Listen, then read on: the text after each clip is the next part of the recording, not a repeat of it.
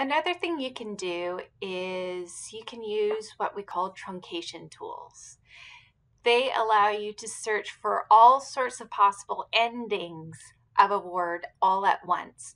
So it's another way of broadening your search.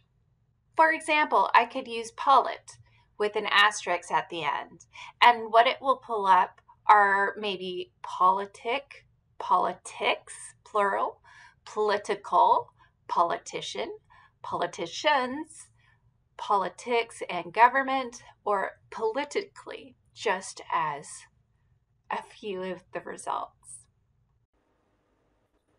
So if we wanted to try the truncation in Academic Search Complete, we just type in politic with the asterisks and search. You'll see that politics comes up, but look, even in one article, we've got politics and politicians. Both are highlighted because of how we use the truncation tool. Politica, which is what looks like a Spanish article, is also showing up. We can also get different languages that way as well.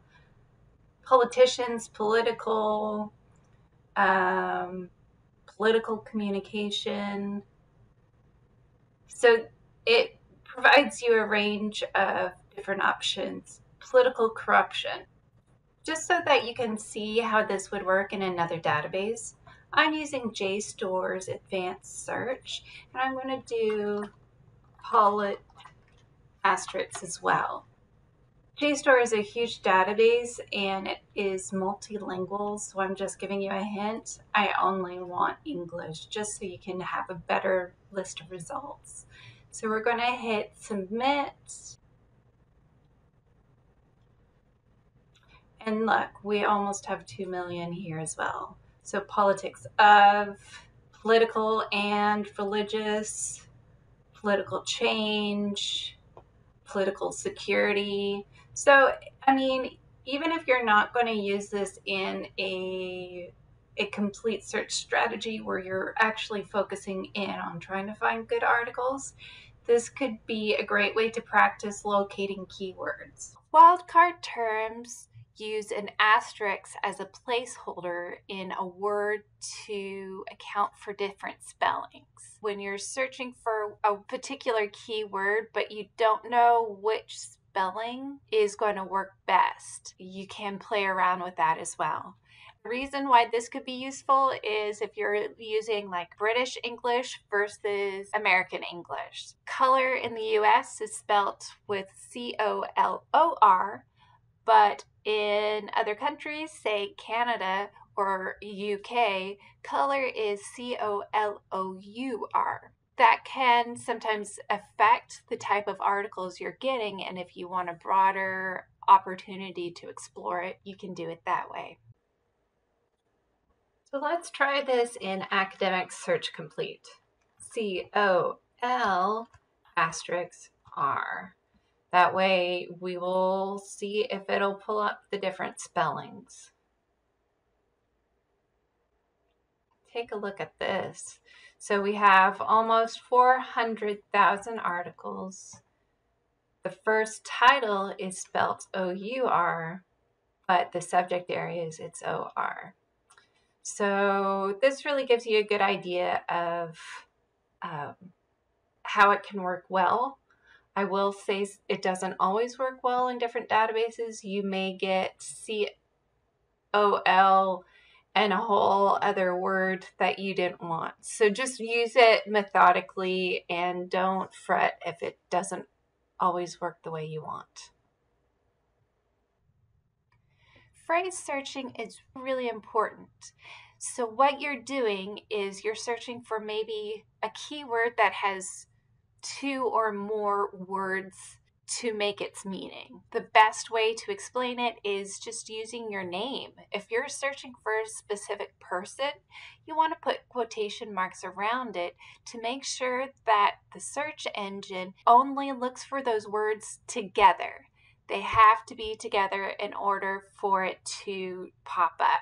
You don't want one part of the keyword in one section of the article and then the other part of the keyword somewhere else. The quotation marks will allow you to tell it specifically that it has to be together. My search is the Texas Revolution.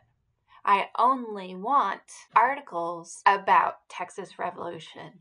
No other revolution should be coming up. Let's try this in JSTOR. If I just put in Texas Revolution,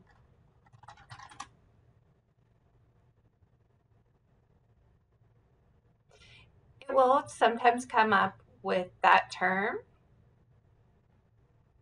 but you can see it's also coming up Texas Revolt and American Revolution.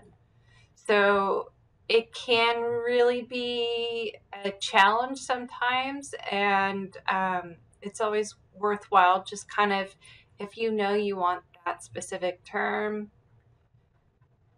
especially if it's a name, you should add quotation marks. So we started off with just over 71,000. If we put quotation marks around Texas Revolution, what will it do? So we went from 71,000 to just under 1,000. So this time you will find Texas Revolution always together.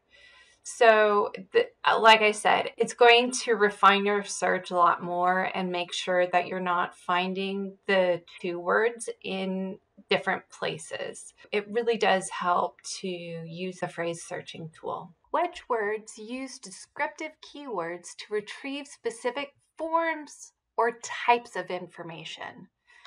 Wedge words include using the keyword demographic. I want a population, a group of people. Or a case study means I want a scientific exploration of a particular topic to ensure that I have sound evidence. Statistics is another one. You want numbers to support your argument. Maybe you want a comparison chart, or you're doing a literature review. You could use that as a keyword. Or say you just want to know a survey that was conducted on a specific topic. Let's try playing around in JSTOR with demographics. So I'm going to do witness testimony, and let's do demographics. And notice they're doing population or statistics. So, you can play around with it in different ways. So just by doing that, I brought it down to 13 articles. So that's pretty awesome. Now, not every database is built the same. In JSTOR, I could do the same thing, witness testimonies and demographics. Just going to say I want it in English, please, and I'm going to submit search. All right, so I have 192. Whereas if I just did witness testimonies, just cut this out so you can see.